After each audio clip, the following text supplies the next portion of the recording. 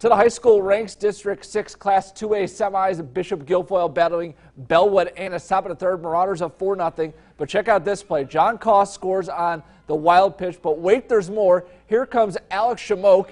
He's tagged out, but wait. The umpires ruled there was interference at third base, so both runs count. It's 4-2.